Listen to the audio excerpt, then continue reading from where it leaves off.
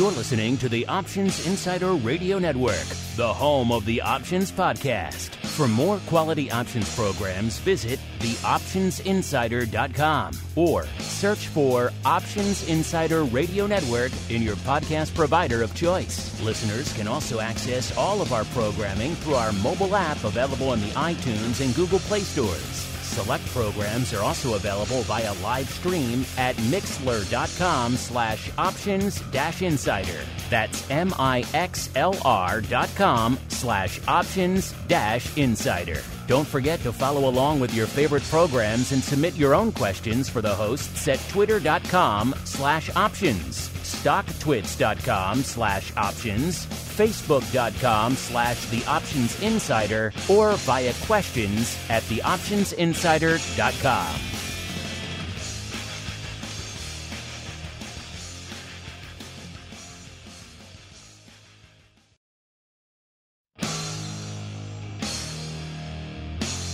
And now, it's time for the show that breaks down the options market from unusual activity alerts to market analysis, strategy overviews, listener questions, and much more.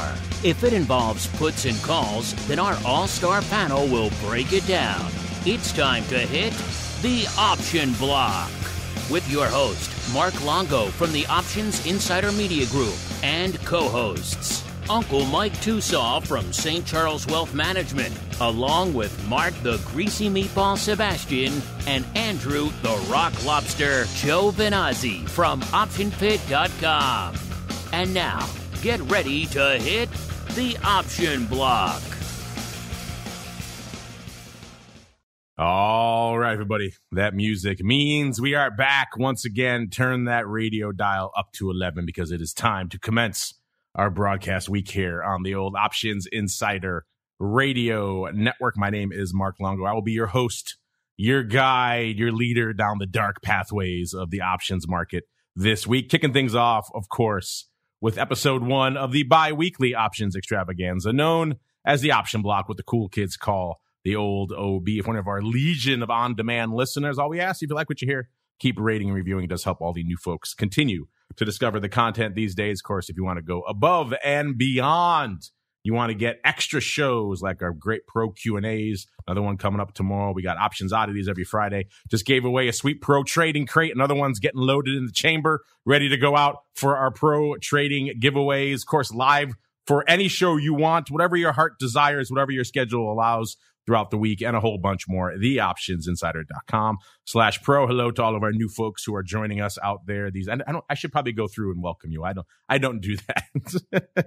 But welcome to all of you folks out there. We love you all. And of course, let's see who's joining us today that we love. Actually, before we get to that, you know what? It is Monday. We have to kick off the network proper. And there's only one way to do that, listeners. It's the way we have been doing now for quite some time. We go back into the well and we guess that 80s wrestler via the majesty of their theme music. The 80s, of course, the halcyon days of professional wrestling. The music was the best. The wrestlers were bigger than life. It was all kinds of good stuff. We've gone through a lot of the top names and even the secondary and even the tertiary names now in the world of 80s pro wrestling. So I was discussing over the weekend with my son. I was like, he's the current modern wrestling aficionado. I asked him, who should we do for the wrestler this week? Because we've done a lot of the big ones. And he thought, given the big events of the weekend, which there was an 80s wrestler who has now moved on, a past tense 80s wrestler. He was very much in focus this weekend in the real wrestling that is going on right now. There was a big event this weekend, and there was one iconic 80s wrestler who was very much invoked. In fact, in the main event, they came out in this person's gear and everything else. So very much an 80s wrestler front and center, especially given the dramatic events that unfolded, everyone talking about it. It seemed appropriate to go back to the well with this one. This was a big star back in the 80s, even though not always I think WWF was kind of later in his run. He did a bunch of other kind of regional stuff as well, but very much a well-known one. Can you name this 80s wrestler? American Dream.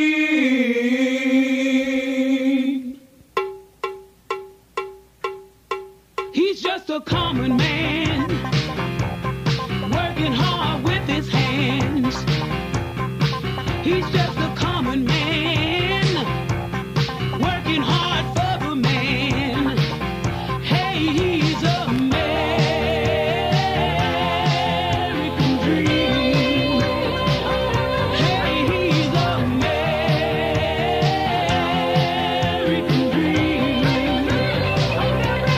If you are black or white, redneck, funky, that's alright. Blue-eyed with a lot of soul, common man has got his gold. Hey, he's American dream. Hey, he's American dream. All right, there he is, the American dream.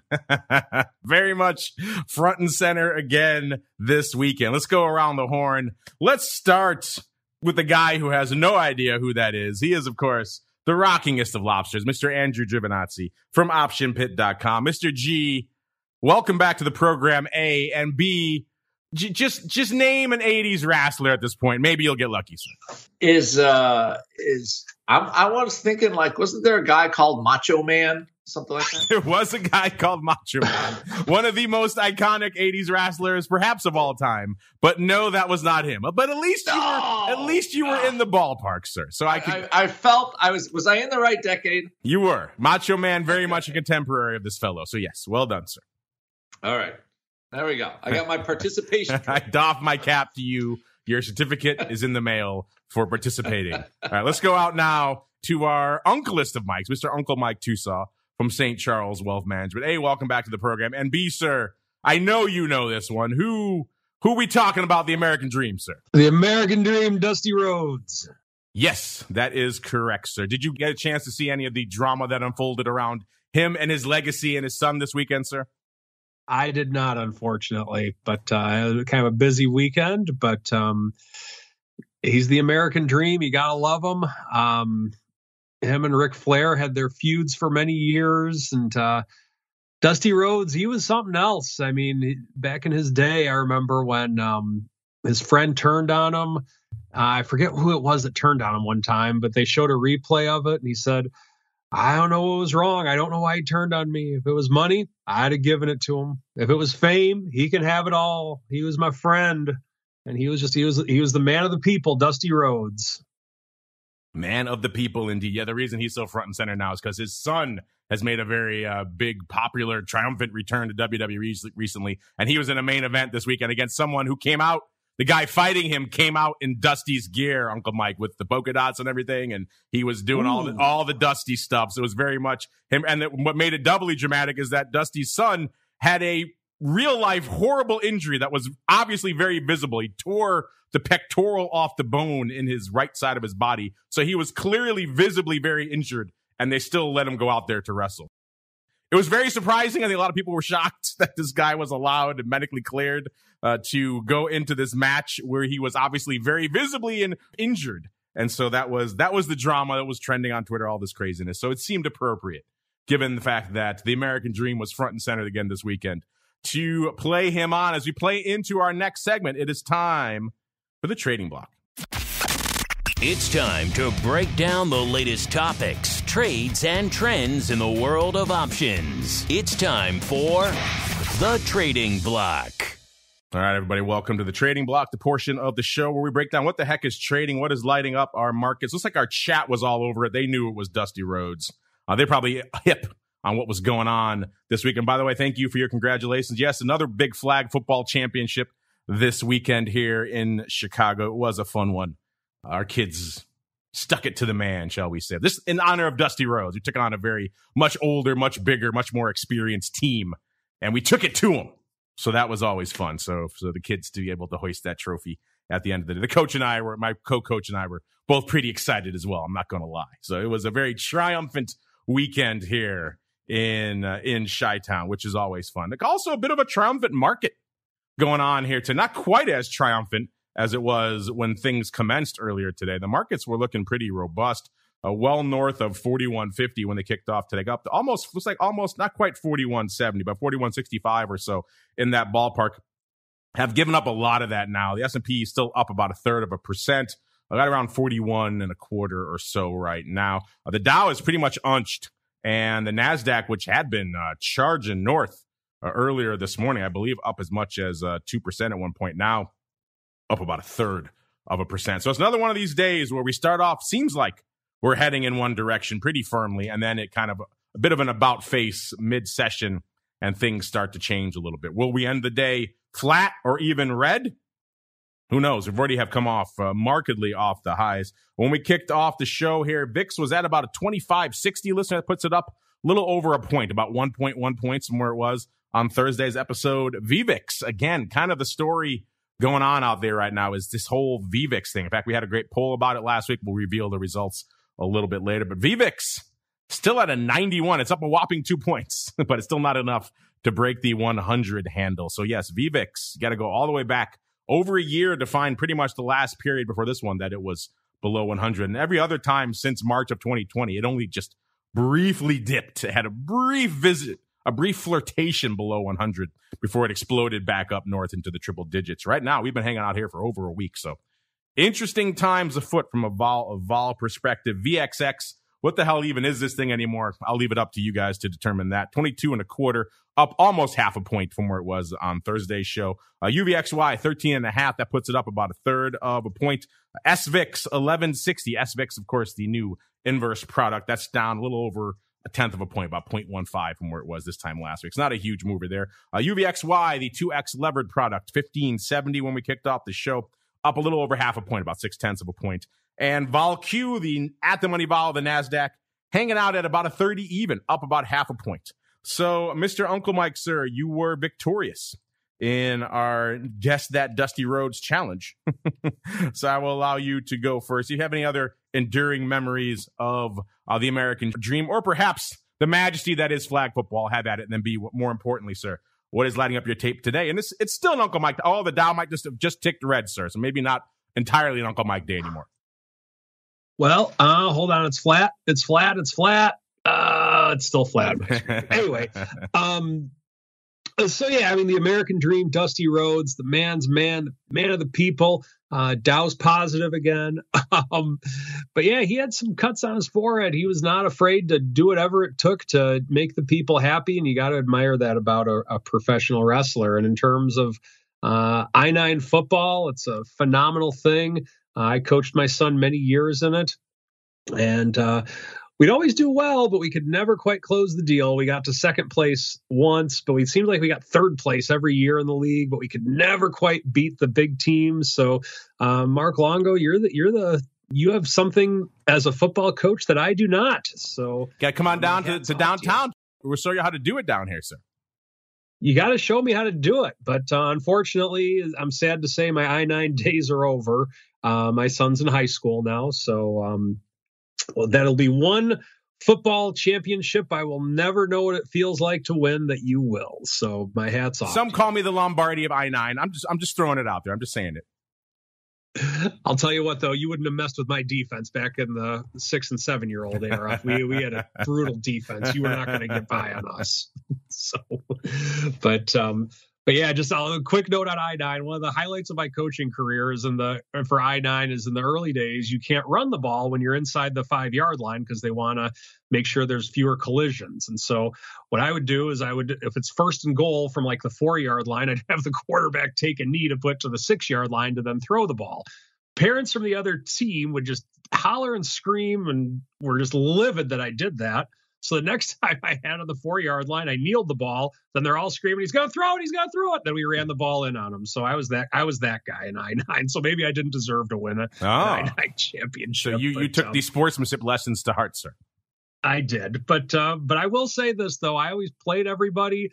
That was one thing that I had a very good reputation for, was always playing in I-9. You have to play everyone gets to get carries, get the ball, that type of thing. I was always very good about that, even if I had a lot of special needs kids on my team. And so I was very proud of Billy getting some carries and really helped Billy in his development, which quite frankly is what youth sports is all about. And I'm very proud of being a part of that. But with that, now that the Dow went negative, when I'm talking pro wrestling and youth flag football, Today is interesting in that we did come charging out of the gates, but then we lost some steam. It seems that right now we have we're kind of just bumming around between 4,100 and 4,200 in the S&P. We've gotten as high as last Thursday, I believe. We got to 4,180 or somewhere around those lines. We couldn't quite get through the 4,200 mark. I remember talking about that on the show on Thursday. So we haven't quite gotten there.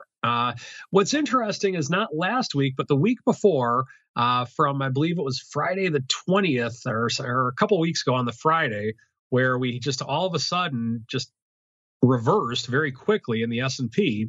If you go from that low, it was on Friday the 20th, 38.10 to the peak roughly a week later, that following Friday, it was nearly a 10% uptick. We went from 38.10 to a high of 41.58. And so when doing that, I think it was about a 9% trough to peak rally. And then last week, to follow it up, we had roughly a 1% downturn in the market. So if we have that, if we go up 10% or 9% one week and then down 1% the next week, I'm cool with that. I can live with that every week for the rest of all of eternity. Unfortunately, it doesn't work that way. We did have a little bit of a pullback last week when we were down the 1% on the week. Most of that came on the Friday. And so now this is kind of the crapper get off the pot week for the market, I believe. Meaning that, are we going to continue to rally? Because we've had the rally, not last week, but the week before. And then last week we did pull back a little bit to kind of gain some traction or let the market catch its breath, whatever analogy with which you want to use.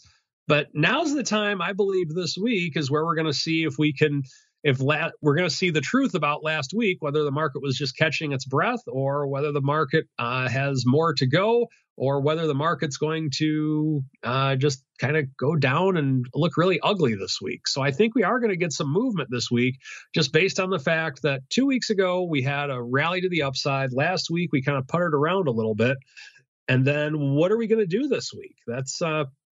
I think we're going to have some pretty decent movement, but of course, the market knows better than me. That's why they're the market and I'm not. So that's kind of what I'm seeing right now from a technical standpoint. We do have a sell-off in bonds again today. The sell-off came before the sell-off in stocks happened because we did rally a bunch early and then we've sold off. So we do have that happening. A little bit of upside in silver. But other than that, normally what seems like we've been used to talking about as the big story has been oil. Oil is this, oil is that, but oil's relatively flat on the day. So I think it's kind of interesting that oil's not the big thing today. But what is unique in the commodity realm that I think is a big story, at least for the time being, is natural gas. Holy cow, that is having a big old whopper of a day today. It's up to 931. The recent high for natural gas was on May 26th at 945.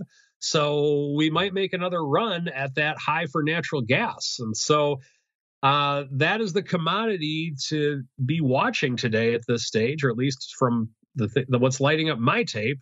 We do have that. And I think that if natural gas continues to go higher, that's not going to bode well for small business in terms of people who are dependent on natural gas, like the dry cleaners or people that actually need the natural gas to make things work.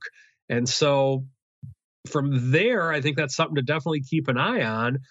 Oil's elevated, natural gas is getting there, but where's that going to go? It's something to keep an eye on. And by the way, just a friendly reminder, Bitcoin still sucks. I don't care if it is up today. Did you finally make that bid for that URL, sir? I should. I should. You might get more traction now that it's in a bit of a downtrend these days. You might get more visitors to that URL. Now is the time to strike, sir. BitcoinSucks.com. Make that offer. You strike while the iron is hot. Let's go on out to the land where he always thinks Bitcoin sucks. He's always just kind of grumpy. It's the dark and stormy shores of Maine. You understand. You live under that cloud all day. It's going to affect your mood. Mr. Rock Lobster, sir, what is lighting up your tape on this? Was an Uncle Mike type of day. Now, maybe not so much. Well, it wasn't Uncle Mike. I am optimistic. I'm an optimistic person, I would say. I'm cautiously optimistic. Very cautiously.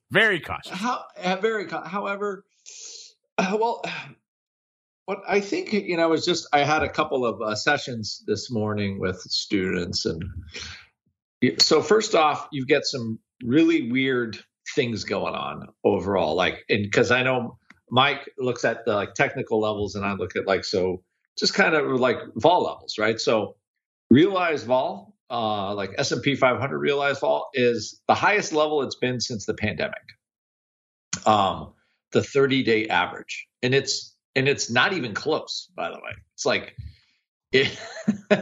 So, for whatever reason, the market's deciding to have a bout of the I don't know what's going on, kind of thing happening. So you got that. That's one thing. So we have a very, very volatile. Mike was talking about swings. Yeah. Because realized vol, 30-day realized vol is 32%, and that's as high as it's been since April of 2020, and it's again not even close. So you've got huge swings, right? However, the volatility in VIX is at almost a 2-year low. So it's really weird. Confluence of extremes.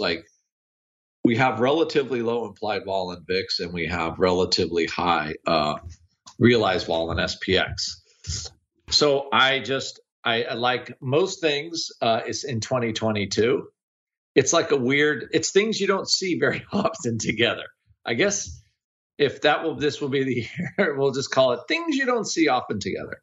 So how do I read that? I read that as, first off, since VIX is already 25, we're already in the danger zone. Again, another day. It's like it's normal, right? With realized vol that high, though, VIX isn't even that, implied vol isn't even that expensive. The 30-day straddle is $210, I believe, in SPX. And I think, 3 weeks ago, it might have been 260, 270, right around that level. When VIX was in the 30s. So at this point, the market seems to be happy with the range that the straddle is giving. And because we stay in it. So that range takes us down to 3,900. So nobody is really, at least the way I view it, nobody is paying up to see a number really lower than that. And on the flip side, from a range point of view, there's really no breakout, right? So are stocks cheap? Well, I think the big tech stocks are still not cheap companies. Apple is not. Facebook has a relatively low multiple. Google is approaching, I believe, a multiple in the teens, which for that growth company is pretty amazing. I think it's getting close. So let's call Google a reasonable multiple, maybe. 20. It's 20 times plus all the cash they have in the bank, which is $1 gajillion. Yeah, they have $200 in cash per share, about 10% of the value of the company's in cash. So Google is now a teen multiple, which is not unreasonable. Oil companies, oil prices are sky high. So who knows what the heck those are worth, right? I think Apple is still a relatively expensive company. Microsoft, I think, from a multiple point of view, is relatively expensive, although the market loves it. Netflix got taken down to earth. Facebook got taken down to earth. Amazon, their multiple has been getting slammed. So you've got so you have that kind of side of the coin where the market has adjusted quite a bit. I think Amazon's multiple still is pretty big considering how large the company is, but it's not 2 trillion anymore. It's 1.2 trillion. So you've had this big, and where's the growth going to? It's not going to be COVID growth anymore, right? So all that stuff is kind of off to the wayside, and they're going back to being where they were. Congress might have their say in big tech, but that's a big chunk of the valuation. So if I think you look at stocks, I don't think they look crazy priced anymore from that point of view. I think they're kind of actually, a lot of stocks are reasonable. All those crazy growth stocks, they lost 80, 90% of their value. So they got, I don't know where you go once they're $10. Like, where do they go, right? Or they're $20 or $15, they've gotten just annihilated. So I would say the market's probably getting to a more reasonable level. I don't think it's super cheap, but it's reasonable, right? So you got that. So the big concern now is, okay, like all this macro stuff, you got this huge inflation number, because we don't really know how that's going to shake out, right? Is it going to be super big? And we're going to have, and then the Fed will have to be more aggressive, which I think would be really bad. That sends us down another 100, 150 points at least. So we're now waiting for that number this week. That's a Friday number, and then, the conventional wisdom is that QT is bad. Quantitative tightening is bad because they're taking money out, which I think overall it needs to be done anyway to kind of get some sort of reality back into government and, the whole monetary and fiscal situation we have. So the market is sitting here waiting for something to happen. I think that was part of Mike's point about, we're going up, we're going down, we're going sideways. I think this is kind of a sideways. It's just sideways waiting for this number. There was a little bright spot where the Chinese are like, well, we're not going to be so mean to our companies anymore. And some of the lockdowns are easing. I don't know what happened, if it helped or not, but anyway, so I think you've got those things going on. And I think so it's hard. Like I would say the vol trade is a hard trade, especially for the June cycle, because everything really is going to be dependent on what happens Friday, I think, if we get some kind of telegraph going forward. So you just have a lot of this odd stuff going in sort of different directions. And I can't tell you or not if I think if the realized vol's dead in SPX. I don't think it is, especially because we have to keep waiting for these numbers and how bad like the inflation thing is. Because gas prices aren't going down, nat gas prices aren't going down.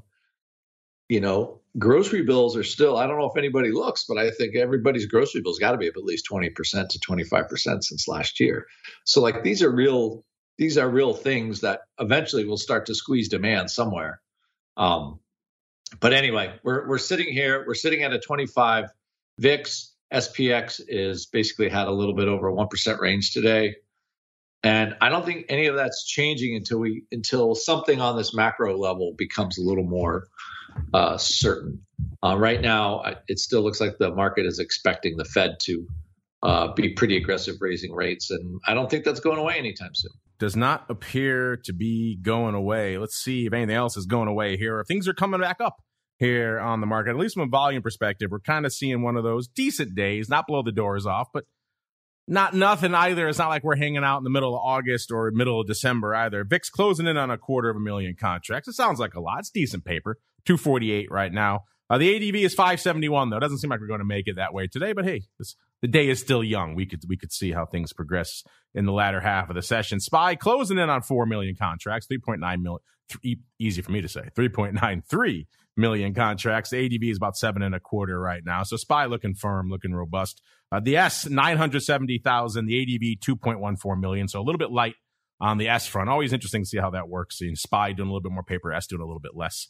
IWM, nobody touching it today. Nobody playing in small caps. 236,000 contracts on the tape. The ADV out there is nearly 800,000. So going to go out on a limb and say probably not going to hit that today. The Qs, 1.64 million. The Qs looking like they're pretty much firmly entrenched for another ADV or stronger day. The ADV out there right now, 2.86 million contracts. Let's get on out to the single names, see how things are lighting it up out there. And, these days, it seems like we either have a single name day or we have like a broad index day. We very rarely have both. And today is kind of a light day on both, I guess you could say, because it only cost you 182,000 contracts to break into the top 10 today. That gets you all the way to the king of the apes, at least for right now. That's AMC. It's off about almost 5%, right around 11.85 right now, off about 60 cents. Good for, again, number 10, 182,000 contracts. That's pretty light paper for breaking into the top 10. Number 9, we've got DIDI. This one's been making all the rounds out there. You see all the headlines up 50% or whatever. reining it in a little bit. The stock's only 255. It's still up 37% or a whopping 70 cents. But you see all these histrionic headlines, DIDI blowing the doors off. Yeah, okay, it's a $2 stock. Dial it back a bit. 197,000 contracts on the tape, though. So even though the stock is cheap, folks were still piling into the options. So I guess that puts the lie to some of our polls we've had out there where what is your break even, or what is your cutoff point, I should say, on how low is too low on the stock anyway before you will not trade the options. It seems like there really is no limit because nearly 200,000 contracts going up on DIDI when it was well shy of a buck earlier this morning. Facebook, a day that ends in Y. Facebook's probably going to be in our top 10 today. It is there at number 8, 201,000. Same for NEO, day that ends in Y. NEO's going to be there somewhere. Today is number 7, 240,000. You could do the same, rinse and repeat for NVIDIA as well. Number 6, 272,000. Number 5, it seems like all is right in the land of China again because all these big Asian names and Chinese names are rallying. We got Baba up 6.25, nearly 7% today, trading around right around 99.5. Good for number 6, 272,000. Actually, number 5, 273,000. It's a point 1,000 above the good old NVIDIA. Number 4, AMD, 339,000. Number 3, yes, I said number 3. It's Tesla. Kind of an anemic day for Tesla. In spite of the headlines, coming in, threatening to maybe cancel his deal there again, which is this whole backwards negotiating philosophy of Musk has me scratching my head. You come in, you say you're going to buy something, you agree to a price, and then you negotiate and do your due diligence after. That should probably come first whenever you're negotiating for anything. I'm just saying, probably a good practice to do that, as opposed to agree on a deal, and then I don't know if I want to do this, and I want to negotiate in public and all this other nonsense. I told you, all you Twitter folks, once Musk gets involved, here comes the drama. Hope you like it. Good for 630,000 contracts today. On the Tesla side, at least, up $8.50 or $7.12. Maybe Tesla folks don't want him wasting his time or his money on Twitter. So rallying this one. Number 2. Yes, I said number 2. It's Apple. Everyone's waiting for the big WWDC to see what they're going to announce out there. Apple kind of hanging out mode, up about 0.5%, right around 146 right now. Good for 659,000 contracts. And then number 1, this one threw me at first when I pulled it up because I forgot today was the split day. It's Amazon. 2.11 million contracts on the tape for Amazon. I am not used to seeing Amazon at a 125 handle. That's like back when it first went public. 125. I'm not used to seeing it with many more digits at the end of that. Of course, today is the day of their 20-for-1 stock split, listeners. So seeing Amazon at a 125, oh my goodness, it's so cheap, I must buy some. 2.11 million contracts on the tape for Amazon. So that old argument that cutting the price really does drive a lot more paper, certainly true in the case of Amazon right now. My goodness, yeah, that threw me for a loop. Amazon at 125. It's been some time, listeners. It's also been some time since we've seen a new trading floor. CBOE launching a new trading floor here in the old Board of Trade building today in Chicago. I saw some pictures floating around. You can look, if you find them, if you search for us or search for CBOE on the internet, listeners, you will find the release with the photos of it. It does look very light and airy compared to the old. There's actually windows that you could see, and there's sunshine coming in. Doesn't seem like you're in the bowels of humanity anymore out there. So that's kind of interesting. Everything old is new again. A new trading floor, listeners. You have to check out the release, or if you follow us on Twitter, we'll retweet it there for you. Interesting stuff. They refer to it as a new and enhanced trading floor with a vibrant, technology-driven environment that seamlessly integrates both open outcry and electronic trading mechanisms to provide customers a truly unrivaled world-class experience. Customers continue to find value in open outcry trading for price discovery, deep liquidity, and execution quality. There we go. I know they have their new offices, which are right down the street here from our studio, but they still have the floor pretty much adjacent to where the main CBOE floor used to be. Back in the day, listeners, as we keep on rolling, it is time to go forward in life now. Time to go into the Odd Block. It's time to break down the most interesting, unusual, and downright questionable options activity that's been identified by theoptionsinsider.com. It's time for the Odd Block.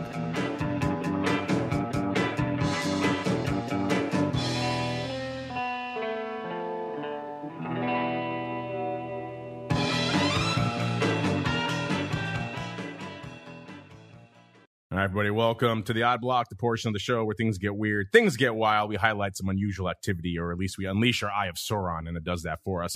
our chat saying there's a new pit. Crazy. Yeah, it is kind of crazy if you think about it. But on the other hand, there is still a lot of value in open outcry. A lot of the big institutions still want to call up a pit and work in order, get that what they call the high touch execution, especially for complicated multi-leg spreads that go up in pits like the S and stuff. So it's not all buying your one lots of AMC out of the money calls and getting executed in sub-second time frames. It's a lot more goes on the institutional side. It needs a little bit more time and a little bit more babysitting on the execution front. And for that, open outcry still does serve a purpose. Let's see what our Eye of Sauron has found for us today. Listeners, first, it's going out to the land of cereal. In particular, Kellogg, ticker symbol K. I haven't talked about this one on the show in quite some time. Trading right now, 68 1/4. It's kind of been an interesting year. They kind of have done net on the year kind of a whole bunch of nothing. A year ago, they were trading 66.41. They are trading 68 1/4 right now. So up not even $2, $1.80 on the year. So kind of a wasted year for Kellogg. And they hung out in this low to mid 60s range, it seems like, for almost the entirety of the year. And then into the beginning of this year until March 11th. And they sold off briefly below 60. 59.5 was their low for the year. That was on March 11th. And they rocketed up on May 9th to their high for the year, 74.5. So they finally broke their range on both sides, but ever so briefly, though, because then they came right back down again, and now they're back. And they got as low as 67.76 on Friday. Now they are a little bit higher, about $0.50 higher, 68 1/4. So this name just seems glued to the mid to high 60s range. Let's see what our Eye of Sauron found out here. Maybe someone expects it to break free of that range, and it looks like that is indeed the case. We got someone coming in and loading up on the 72 halves in June. 3,086 times. They paid 20 cents for these. These are surprisingly tight. They're 15 cents at 20, given Kellogg does some paper, but not a ton. Looks like they lifted the offer on these. That's not, I guess, compared to the premium buys we've seen in the past. This is 20 cents. It's only a 28 vol at the end of the day. We've seen far worse than this, listeners. The stock was pretty much exactly here when these went up, 68 1/4. And no, there are no earnings. The next earnings is on August 4th. So Mr. Rock Lobster, this is some old school odd block paper in that it's some kind of very near dated call love. You only got a few weeks on these. But compared to what we've seen over the past couple of years, particularly in the meme stock palooza, where it seemed like no call was too expensive to buy, these are comparatively reasonable, even if I don't really love them. But at least from a premium and a vol perspective, they're not throwing the farm away. Mr. Rock Lobster, what are your thoughts on these Kellogg calls? You know what? They're not terrible, yeah, right? They're not terrible. That's why the best thing you can say about them. I mean, you know what? It's weird because there's just noting that, VIX is still so vol is still okay. So the broad market vol is relatively high. But name volatility is not as high. I mean, a lot of it is relatively inexpensive. So actually, one of my students brought up this Kellogg's purchase. The problem I have with it is the duration is just very short. Not a lot of time to work, especially for this name. It's been very range bound all year. Yeah, it's just is it is Warren Buffett going to buy it out or something? I mean, at last earnings cycle was pretty good. Well, it was traded up to $74. So. It's one of those things where I don't think it's not a cheap company. It pays a good dividend and all that kind of stuff. So it is I would just call it a bold purchase on an out of the money call. Like somebody clearly sees something that ain't there right now, like from just everything you could look at in Kellogg currently, like so if you look at a synthetic straddle value, probably isn't a whole lot more than $2. So to spend 20 cents on those calls that are, outside of the range of any kind of reasonable vol is pretty. Yeah, somebody got to know something. That's all I'm saying. Somebody has to know something to make that trade work. Because there's also some action on the 75s, right? So, you see 9,000 of the 75s trading, and they're like trading 10 cents. So, is this going to, I was going to say, are members of Congress out there buying some calls and Kellogg's? What do they know? What kind of legislation is going to pass? So, are the Russians allowing wheat to be exported like from Ukraine? Anyway, so it just looks kind of oddball to me, to be quite honest with you. So I would say keep this on the list, but somebody knows something if they're buying these calls. Somebody knows something, says the Rock Lobster. Even the size isn't crazy. It's not 10,000, it's 3,000. The price isn't crazy. The vol level isn't crazy. You're right. The only thing that really causes some consternation is the time frame. But then again, there's a reason why those other numbers are reasonable, because the time frame is short. So there's no free lunch and options at the end of the day. What do you think of these, listeners? You like these? Would you buy them? Would you more likely sell them? I know how I would probably lean, but I'm curious what you folks have to say on this. Let's pick up a few of these that we've reviewed in the past. Let's see if we can pay them off before we get to the uncle list of Mike's. Got to buy him some time. He hasn't done a strategy block in a while. I'm not sure if he remembers how to do it. Let's go out first to our April 18th show, to C3.AI Inc. This is ticker symbol AI. At the time, we profiled about 9,000 of the May 15 puts. By the way, this ticker symbol AI on the year. This name was trading $60 a year ago, and then it has pretty much sold off ever since. I won't tell you where it is right now. It's kind of a bit of a spoiler. Let's get to where they were this past month, because 8,900 of the May 15 puts, that's what paper did. They came in and sold them for 32 cents. Again, nearly 9,000 times. The stock was 19 and a quarter at the time. So again, it was trading over $60 on last year. It didn't quite top out on June 8th, but actually June 28th. So close to it. 66 and a half was the high for the year. When they put this trade up, the stock was 19 and a quarter roughly. There are earnings, but not in this cycle, not until June. And looks like they were selling these, so they drew that line in the sand at the 15 strike. And the stock, Mr. Rock Lobster, closed on expiration in May at $18.22. So they would have worked out. However, looks like they didn't wait that long. So we have to tip our cap to them, because people putting on a trade that works and then they take it off. How many times have we lamented, oh, no one did anything, and then they got run over? So we can't give this guy a hard time. So he didn't get all of his 25 cents. All of his 32 cents. He got 25 of it, though. He came back in and closed them out on, what day was this? May 19th. So almost exactly a month later, he came back and bought them back for 7 cents when the stock was about 18 and a half bucks. So he still made a decent amount of money. He made 25 cents almost 9,000 times, so right around 225,000 bucks. So Mr. Rock Lobster, he drew a line in the sand. It was not that aggressive, but it was decent. He got a decent amount of premium, not a ton, but not nothing. He kept most of it, and then he took it off when the getting was good. You can't really fault this one, sir. At the end of the day, he pretty much made your significant other's Ferrari benchmark, so you can't laugh at that. No, I mean this worked. I guess this is an enterprise artificial intelligence software company. So this is kind of an odd one. Let me see here. Let's say, Tom, I wonder if they used to be named something else. Than what, market cap is $2 billion, revenue is $2.5 million. It's a small float, only 100 million shares. So kind of an odd little stock, to be quite honest with you. But they have real revenue, and somebody saw a line. They also apparently have $9 in cash. So I don't know where they got that big chunk of change, but it makes the company not super expensive. I guess they used to make a lot of money, and then recently they have not been making any money. So anyway. But an interesting put sale. But yeah, they did collect other bucks for sure. So what can you say? It was definitely a win for them. What can you say? Indeed, we don't profile a lot of wins, at least wins that people actually keep most of what they earn. So we gotta take those when we can, listeners. So tip our cap to our friend here in AI. Let's go out now around the same time, a couple days later, April 21st on the show. These were a couple of newcomers to the show at the time. This one here is Equitrans Midstream Corp. ETRN is the ticker. They refer to themselves as ETRN, an American nat gas company. They have pipelines out of Pennsylvania.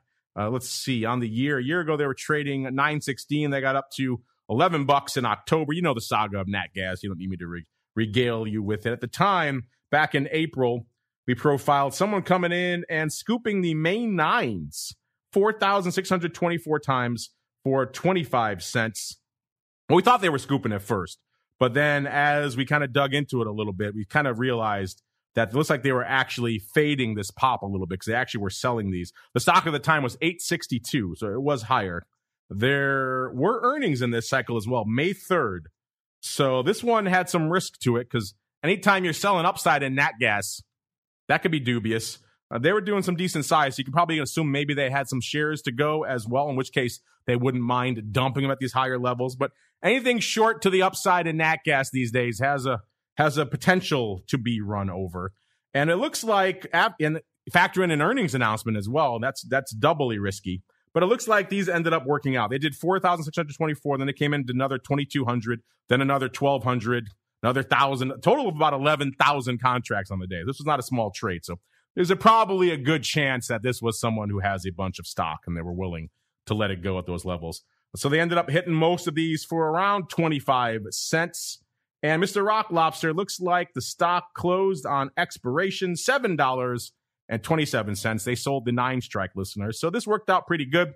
Pretty much 12,000 of these were still open at expiration. So they did pretty good. Somewhere around $300,000 they pocketed on this bad boy. So Mr. Rock Lobster, they were a little gutsy, but then again, if you have stock, not so much. They're probably just saying, hey, take me out of my stock at the 9-strike. I'm good with it. And they didn't get taken out, Mr. Rock Lobster. So they pocketed $300,000 and they lived to sell another day, sir. Yes, I would be of the mind that this is it's got to be a call rider against stock, because these, you factor in the divvy. The divvy's what, 15 cents a quarter, and they pick up 20 cents for the upside, so they kind of double, at least easily double the take they're expecting for the div. So I see this has call rider written all over it in my mind there. I tend to agree. Now let's see if Uncle Mike has call writing written all over him. It is time for the strategy block. It's time to dispense options, wit, wisdom, and education. It's time for the strategy block. All right, everybody, welcome to the strategy block, the portion of the show where Uncle Mike regales us with his 10-part I-9 coaching philosophy. Uncle Mike, have at it, sir.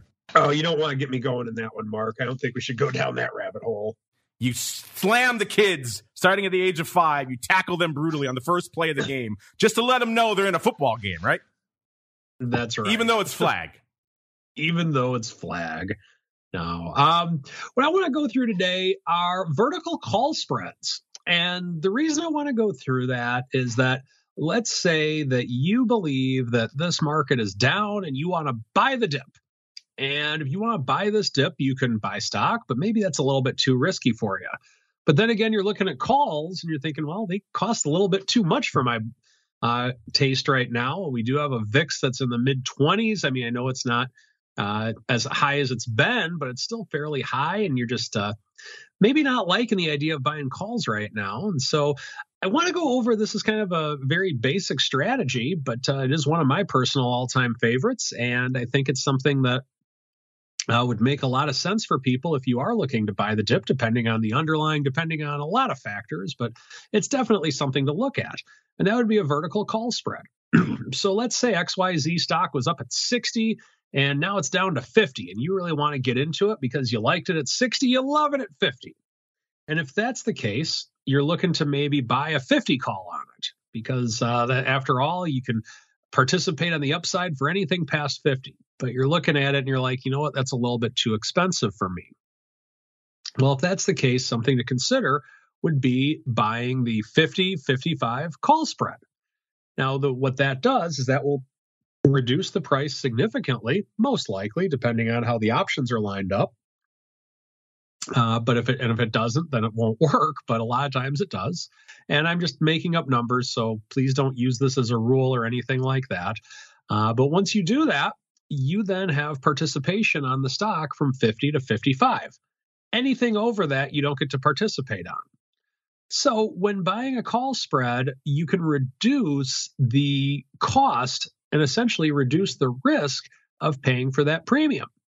Now, a couple of disadvantages to it. The first disadvantage, you won't have as much gamma on your side. So in other words, when the stock goes from 50 to 52, let's say that happens, you're not going to make as much money as you would if you just own the call, because that 55 call, remember, is going to be working against you at the same time that the 50 call is working for you.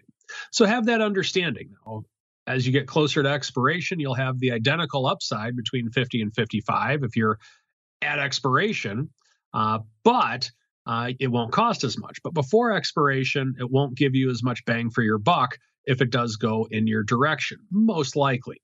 Of course, there's many factors of option pricing, but typically you don't get the same bang for your buck with it right away. Now, the other disadvantage of it is the fact that, let's say the stock does go from 50 to 60 or 70 or whatever, you're capped off at 55. So that's another sacrifice with which you make when buying a call spread instead of buying a call. Now, if you don't believe the stock's going to go much past 55 anyway, then you're probably better off doing this call spread. You won't make all of your money right away or as quickly, but you do stand the chance of getting a much better price for the movement that you wanted in the stock. So that's a good thing about it. And then finally, the thing to consider with this is that you can set this up with any strike price you want, whether you want to go in the money, at the money, or out of the money. There's advantages and disadvantages to all of them. And you can use whatever time frame you want. There's advantages and disadvantages for all of them. I'll be releasing a video on my YouTube channel on call spreads, hopefully by tomorrow. And if you have questions about how you can select a time frame or a strike price, you can refer to those videos on my YouTube channel as well. And that is the strategy block for today. All right, so he does remember how to do that segment. Okay, let's see if we remember how to do Around the Block. It's time to tell you what we'll be watching on our trading screens until the next episode. It's time for Around the Block. All right, everybody, welcome to Around the Block, the portion of the show where we break down what we're keeping an eye on for the rest of the week until our next episode on Thursday. Let's do a real quick payoff here of some of our questions of the week as well. We asked you last week, with vol so low, VVIX back below 100 for the first time in over a year. Is this the start of a new vol regime or just the calm before the storm? And nearly 76% of you said it is the calm before the storm. So watch out there, listeners, if you think we're heading into tranquil waters here in the middle of the summer. Start of a new vol regime, only 14.5%, and 9.7% say, hey, vol is confusing. Yeah, I get it. It can be a confusing topic if you've never really encountered that concept before, the notion of volatility. And I see a lot of you asking about the CBOE stuff in the chat. The Options Queen wants to know if we're going to go check out the new trading floor. Yeah, maybe. We'll see. You know, they all usually invite us down to these things. They didn't have a big, at least that I could see, a big grand opening celebration out there. But maybe we'll go down and swing and check it out. Their new offices are pretty close. We can go check those out. Maybe we'll swing down to the new trading floor. You know, it's an interesting thing. On one hand, these are kind of vestigial elements of an outdated era, right? On the other hand, they still do serve a purpose. In fact, that leads to our question of the week. It just went live a few seconds ago here. You guys can play along. At Options is the place to go on Twitter. We're asking you right now, the CBOE launched a new open outcry trading floor this week. So our question of the week is a simple one. Does open outcry still have a place in the modern options market, or is it an outdated relic of the past? Gave you three choices. Yes, it's still important. No, electronic or bust. Or what's open outcry? Get in there. That just went live literally a few seconds ago. So I don't think it's all still tied at 0-0-0. No, it just went live. So we'll get the votes in, let you know a little bit later this week how things are looking. As we go around the horn, let's go back to the rockingest of lobsters. Mr. Rock Lobster, sir, what are you keeping an eye on until we gather here together on Thursday? Well, I guess waiting for the CPI number and seeing if this rally has some legs, and if it does, you know, what it will be. So why do you care about inflation? The Fed already told us it's transitory. We shouldn't care about these things. So yes, that's what I kind of is on my radar screen as of right now. So mostly just the Fed. There's really not much earnings to go on, and just how high can these energy prices go? At some point, you know, OPEC is going to want to start producing more, you know, into this at $120 a barrel, like gas in Maine is $5 a gallon. So I don't really drive anywhere, but it's pretty darn expensive as far as I can tell. So anyway, that's what we got going on here. $5 a gallon in the hinterlands of Maine, man. You're rivaling Chicago prices now. Let's go on out to the land of St. Charles, where gas is always a pleasant $1.85 a gallon.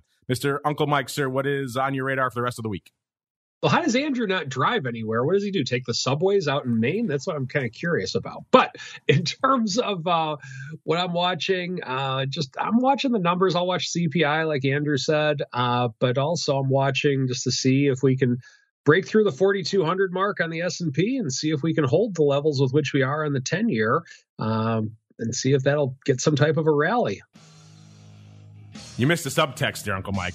Andrew never drives because he never goes anywhere. See, that's why he never drives anywhere. Oh, I get it. And the one time he left his compound to come to Chicago, he got stuck here for like an extra week. So that turned him off leaving the compound ever again. So we might see him once maybe in the next decade. Unfortunately, listeners, that music means we are done with this episode. Looks like our poll now, 60% saying yes, open outcry, still important, 40% saying no. Again, just the early blush. We'll keep updating you on this throughout the week. At Options is the place to go. Mr. Uncle Mike, where should they go if they want to learn more about what you got going on, or perhaps to debate you on your concussion-prone I-9 coaching methodology? Concussion-prone? It is not concussion-prone. I've had 0 concussions under my realm in my entire career as a football coach, which spans many years. Anyway, with that, feel free to visit my website, stcharleswealth.com. If you're looking for a financial advisor who uses call spreads in some way, shape, or form, and follow me on Twitter, at Mike Tosaw, Tosaw. I've had Twitter drought for a while, folks. Help me out. Let's get him some love on the old Twitters. As a guy who doesn't need your love, he doesn't want your love. Mr. Rock Lobster, sir. If folks want to come to not give you their love, where should they go? What should they do? Go to optionbid.com. Go to mentoring, or go to our products page, or really just call Ted. Say, hey, Ted, I want to learn how to trade options, and I know that OptionPit is the place to do it. If you say you heard on this show, you get 10% off anything OptionPit sells, just for saying that I'm the most handsome man in options. 888-TRADE-01. Didn't you get the memo? They have updated the secret passphrase.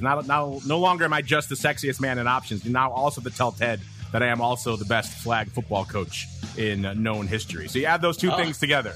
Sexiest man in options and the best, some might say the Lombardi of flag football coaching. You add those in there together, or perhaps the Belichick of the modern era. Pick your poison. I'm not picky there. You tell Ted all of that, then you get your discount. We got to roll on out of here. We'll be back in a little bit for all you live cool cats with the crypto rundown. Got a new guest coming on there. Always fun to see the new areas of the crypto space we can explore on that show. Going to be doing that again in a little bit. All you on-demand folks have to wait until it hits the network. Then we're back again tomorrow with another great pro Q&A on the docket. Listeners, we got Mr. John Brady coming in from RJO. You guys have a lot of questions about what's going on the commodity, the futures options side. I know he'll also want to talk a lot about the rates products. So if you have questions about all that stuff, start getting those in now. Should be a great meaty session tomorrow on the pro Q&A side. Then we're back again on Thursday, another episode of the Option Block. Stay safe out there, everybody. You're listening to the Options Insider Radio Network, the home of the Options Podcast. For more quality options programs, visit theoptionsinsider.com or search for Options Insider Radio Network in your podcast provider of choice. Listeners can also access all of our programming through our mobile app available in the iTunes and Google Play stores. Select programs are also available via live stream at mixlr.com/options-insider. That's mixlr.com/options-insider. Don't forget to follow along with your favorite programs and submit your own questions for the hosts at twitter.com/options, stocktwits.com/options, facebook.com/theoptionsinsider, or via questions@theoptionsinsider.com.